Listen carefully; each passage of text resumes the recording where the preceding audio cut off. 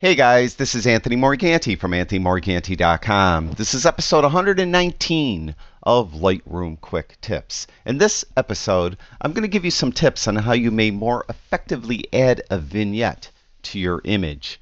Now, you probably know if you're in the Develop module and you want to add a vignette, you'd go to the Effects tab over here on the right-hand panel. And the first thing you're presented with way up there at the top is something called Style. And there's three styles: highlight and color priorities, and paint overlay. Well, what do these mean? Well, to demonstrate, I'm going to temporarily take this amount slider and just move it all the way to the left so we get a dark vignette. And highlight priority, what that does is it will darken the highlights first, followed by the midtones, and then finally the shadows.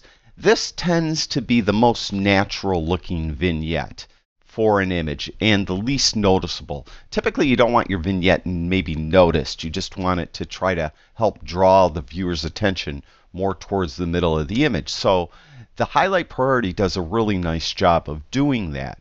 The problem with highlight priority at times though is it will shift colors, particularly at darker pixels. So if I had something very dark but colorful on the outside of the image, it may shift the color. If it does, you may prefer to use color priority.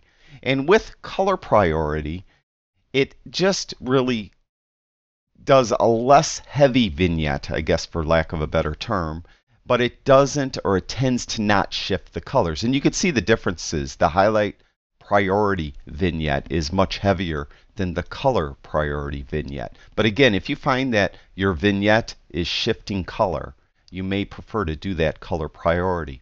One thing you'll notice with both of these first two styles, that this highlights slider is active. And what that is if you have something very bright on the outside of the image, it may not look natural for it to have a vignette. This most often might be with a sunset or a sun, with the sun's in the image or the moon's in the image. And if you add a vignette, it will darken part of the sun or part of the moon, and that might not look natural. So with either, again, of these two styles, highlight or color, you could come in with this highlight slider and move it to the right. And as I do that, you could see at the top, those clouds are starting to come back in. So it's removing the vignette from those highlights up there. So you'll find that is an effective tool to use. Now, the last style is called paint overlay. And with that style, you see the highlight slider is grayed out. We can't use it. All paint overlay is, it darkens all the pixels evenly or lightens all the pixels evenly if you chose to use a light vignette. It's as though you took a brush, took exposure either up or down, and just brushed around the outside of the image. It tends to be the least natural looking of these different vignette styles, but in some instances it might be a better choice. So it's nice to experiment with these different types of styles and see what works best for your image. Now for this specific image, I typically don't like to put lighter vignettes on. I like to put darker vignettes on, and I like to put them not on very heavy-handed, so meaning I don't go too dark. I just put a slight one on. But when doing that, it's barely noticeable. And if I want to adjust midpoint, roundness, and feather, I sometimes can't really tell what that slider is doing. So what you could do is apply your vignette amount as you normally would, and let's say for this image it's going to be minus like 20.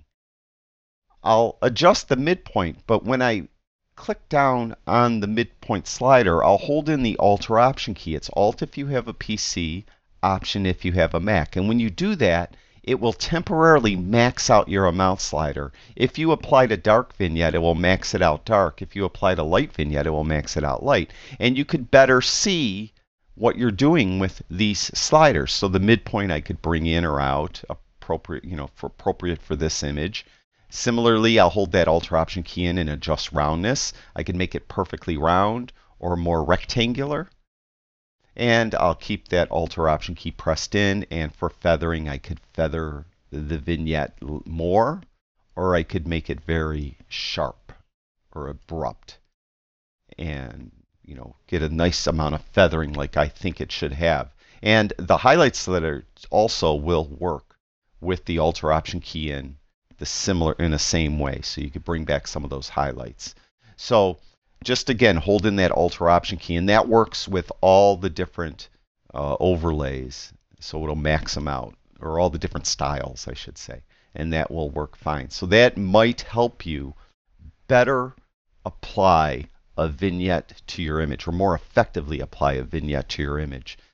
That's it for this episode. Thank you everyone that watches my videos. If you guys could do me a favor, all my videos are free, and they're free because many people help me out. They buy my Photoshop actions or my Lightroom presets, or they're my Patreon, or they make donations, or they use one of my affiliate links and buy some products using those links where I make a small commission. If you'd like some information on how you could help me really improve my videos and keep making free videos, if you look in the top right hand corner of this video, you'll see the letter I. Click on that I and you'll get more info on how you could help me. Thank you again, everyone. I really do appreciate it. I'll talk to you guys soon.